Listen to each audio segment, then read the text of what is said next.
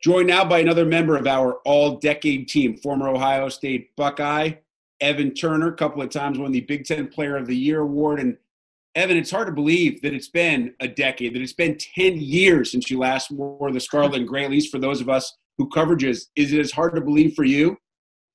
Yeah, no, it really is. Honestly, that 10 years went by fast, and I consider just being 30, 31, and we're talking about the all-decade team, or, even sometimes people talk to me about stuff I did back in college. It's like I was literally a kid, and that was like 10 years ago, and it's kind of like, where did the time go, So.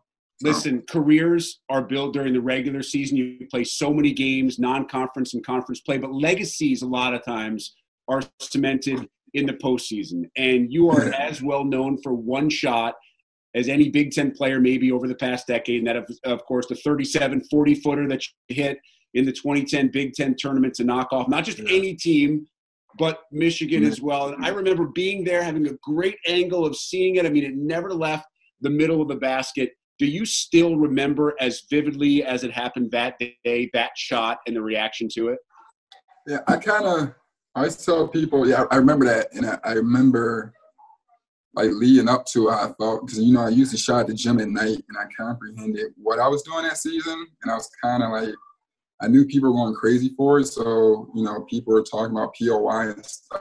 So I was like, it's been a great year. And I always know like great things, great moments in great years. And I was kind of like, something's going to happen, or I know I'm going to have to make a shot, or something's going to solidify this great year. And I remember shooting from like a couple times from half court while I was shooting at night.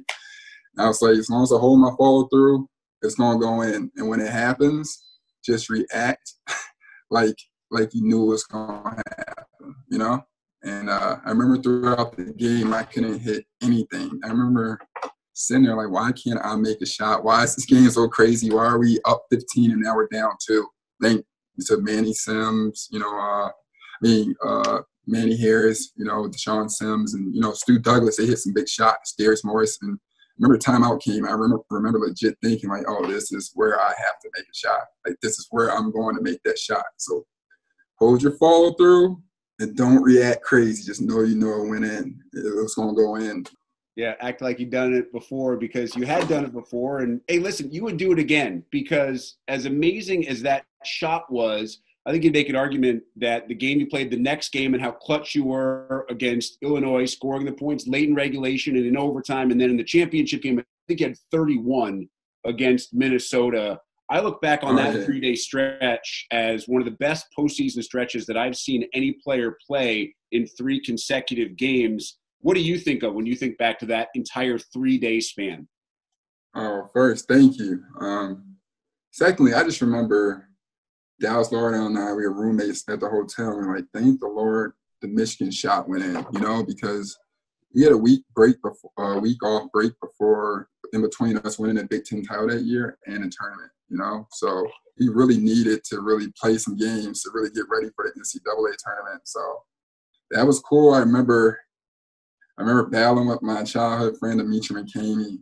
I just remember how good he was. I remember being down like 11 at one point, and how crazy that game was. And I was just like, man, like, we really have to win. And it worked out for us. And Minnesota was playing great that weekend as well. I just remember it was just a great team effort. And finally, we didn't have like a barn burner. We were able to beat them in the second half and win the title. And that was a fun couple of days of basketball. I remember with some of my best friends. And that was right before All-Star, getting crazy around that time, So it was cool. Now, in covering you for the entire time that you were in Columbus, one thing I never really understood was the nickname. Somebody dubbed you the villain, which to me, it never really made much sense. You weren't a guy who other fans hated because of the way that you acted on the court. I mean, you just played hard, and I understand that other fans never liked the best player on the team, but you didn't come off as the villain. So where did the villain come from? I never really got it. So Titus and I, we actually just Homage just made a T-shirt of Titus and I. We're on the same shirt. It's like College Jam. But Titus and I, we would go back and forth with each other every single day, like making fun of each other. And when I competed, I would get after it, And I know it came from the blog, the Club Trail blog, and he just called me the villain. And I guess as reserved as I am now, like when I start to compete, I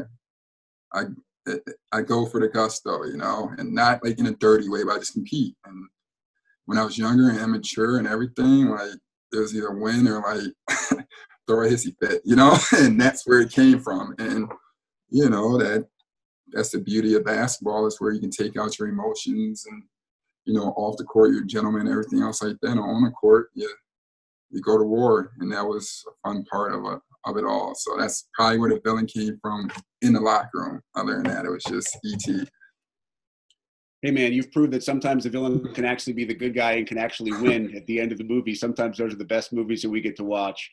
Yeah, right. Evan, we appreciate the time, man. Congratulations on being named to the All-Decade team. Of course, we wish you continued luck in the pros as well. Yeah, no doubt. Appreciate you guys. Big Ten Network. Rick, keep doing your thing, bro. You'll be running it before it's all said and done. But once again, I always appreciate the positive energy you guys gave me in the past, and always reaching out and, you know, putting part of stuff that I can show my little daughter. So I appreciate that. So thanks again, guys. And I can't say it enough. Appreciate it. Our pleasure, man.